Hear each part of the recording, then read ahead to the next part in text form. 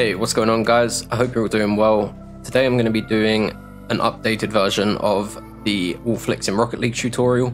I just wanted to get a new one out because the last one wasn't really up to the quality that I'd expect. Oh yeah, and I also wanted to add, this will not include a few different freestyle flicks that are incredibly hard to pull off and require incredible mechanics. I will show an example of these now.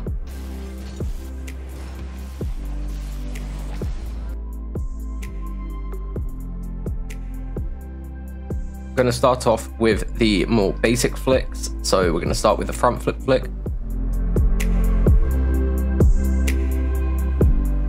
So to do this, you want to have the ball on your car and just front flip. With all of these, you're going to want to have a decent understanding of dribbling, and you're going to want to make sure that when you're doing the flicks, just around the back wheels of your car are outside of the ball indicator circle. So with the front flip flick, you're going to want to have the ball on the front of your car and just front flip.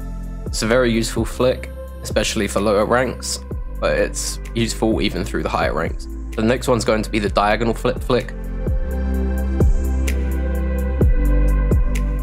So to do this, you do the same thing, have the ball in the same position on your car, and just diagonal flip instead of front flip. You can do this both left and right, and again, it's a very useful flick. The next flick is going to be the side flip flick. So in order to do the side flip flick, you're going to want to have the ball slightly further up on your car and side flip. So again, you want to have the back wheels just very slightly out of the circle, but not quite as much as if you're doing a front flip or diagonal flip flick. Next up is going to be the back flip flick.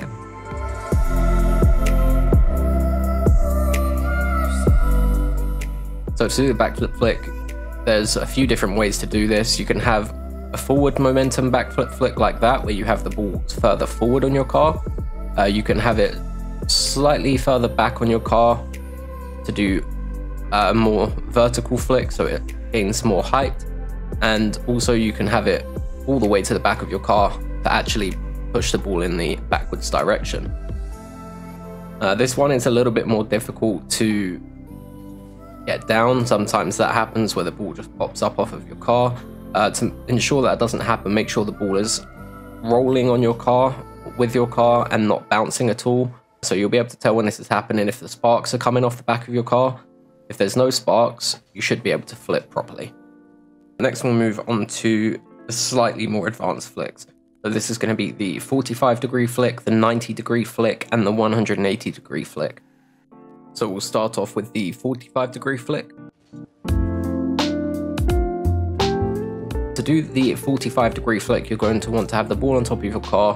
When you jump, you turn your car 45 degrees to the right or to the left. Once you've done this, you're going to want to either air roll slightly left if you're turning right, and right if you're turning left. And then you want to backwards diagonal flip in the opposite direction. To show you what that looks like, and that's the 45-degree flick. This is a very useful flick for mid to high ranks, as it can generate quite a lot of power if done correctly, and it's also very good at clearing over opponents' heads. Next up, we're going to have the 90-degree flick,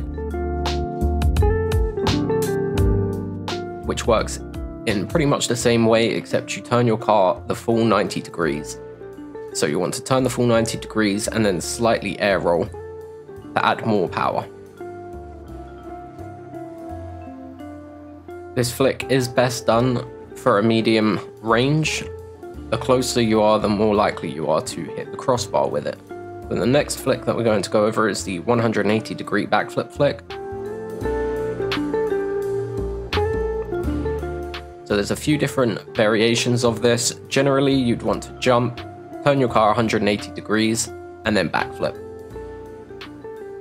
You can do this with power sliding as well, although it is significantly harder to pull off. There is one other version of this flick where you wavedash. This is one of the hardest flicks in the game, in my opinion. You want to jump, air roll slightly either left or right, hold down power slide, and flip into the ground. Once you've landed, you can proceed to backflip with the ball. Like I said, this is a very hard flick to pull off as it does require a lot of precision. As you can see, I can't do it. Alright, so the next flick I didn't include in the list of flicks either, and I'm not actually sure what it's called.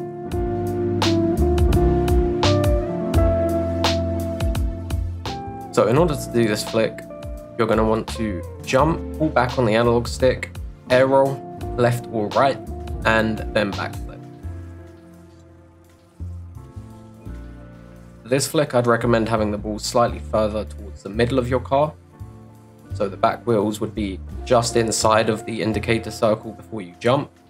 Alright, so one other thing that I nearly forgot is the JZR Flick. So the JZR Flick was requested a lot in my last video, but when I actually made my last video, the JZR Flick wasn't released yet.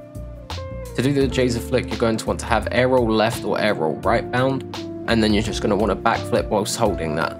So a normal backflip obviously looks like that.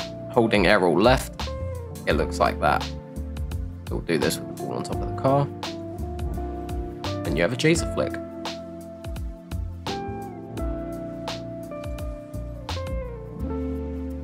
Alright, so that's about it for the more advanced flick tutorials. Now we'll move on to what I would consider advanced flicks. So this includes the Musty flick, the Breezy flick. Alright, so the first one we're going to do here is the Musty flick. So the Musty flick has a few different variations. It can be done both in the air and on the ground, which makes it quite a versatile flick. The way that it works is you can backflip and it gives you forward momentum. To do this, you want to have your car, imagine this is your car right now is at a 90-degree axis. To do this, you want to have your car to 180 degrees, which is going to be directly up or directly down. If you do a backflip whilst it's in the front, sort of 180 degrees, it will propel you backwards.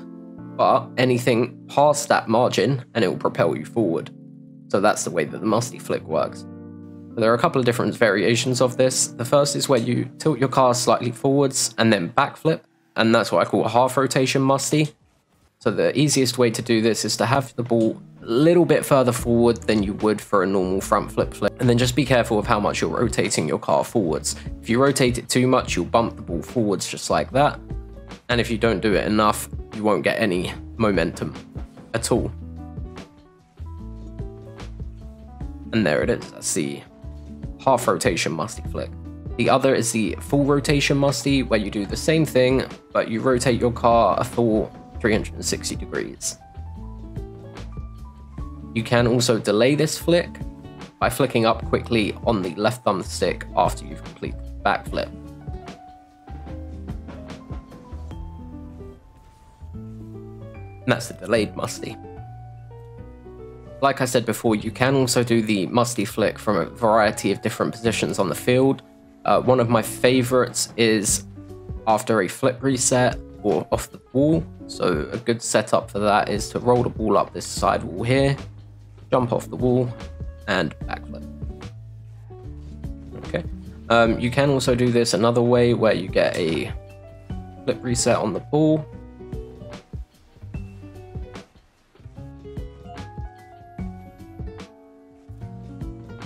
And Musty. Next up, we're going to do the Breezy flick.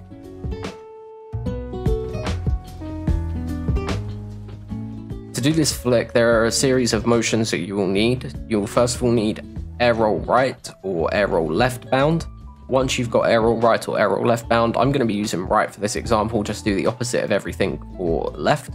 So what you want to do is jump and hold air roll, and when you jump, immediately pull the left analog stick to the bottom left corner. And you should get a motion like that.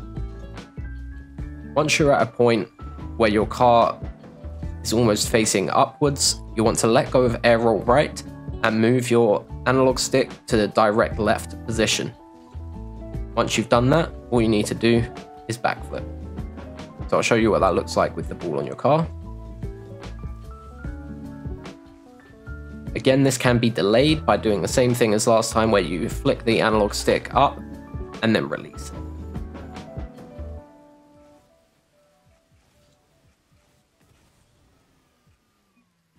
There we go. Alright, so next up, we're going to have two flicks that are... One is a very freestyle flick, which is extremely hard to pull off. It will take a lot of practice to get used to. Fair warning, I cannot do this flick, but I can show you how it works.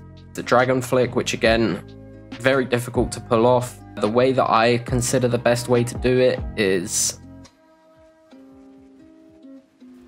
get the flip reset off of the ball whilst you're in turtle position, like so. Instead of using A to self-right or A or X to self-right your mechanism, you'll want to use RT instead, or R2. The reason that I say this is because it will allow you to flip whilst you're midway through flipping, I guess. Other than this, the only other useful flick is the, I think it's called Cabbage Moncher, which you do in a similar way to a Breezi to start off with. And once you get to a certain point, you'll want to stall under the ball, get a flip reset. Now, again, this is another flick that I haven't practiced very much. I've seen it done on some like freestyle show matches and stuff.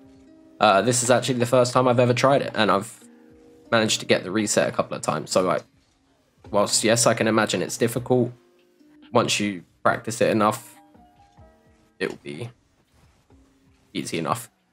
Alright guys, so that's about it. I hope you've enjoyed, I hope you managed to learn something, and yeah, I'll catch you in the next one. Peace.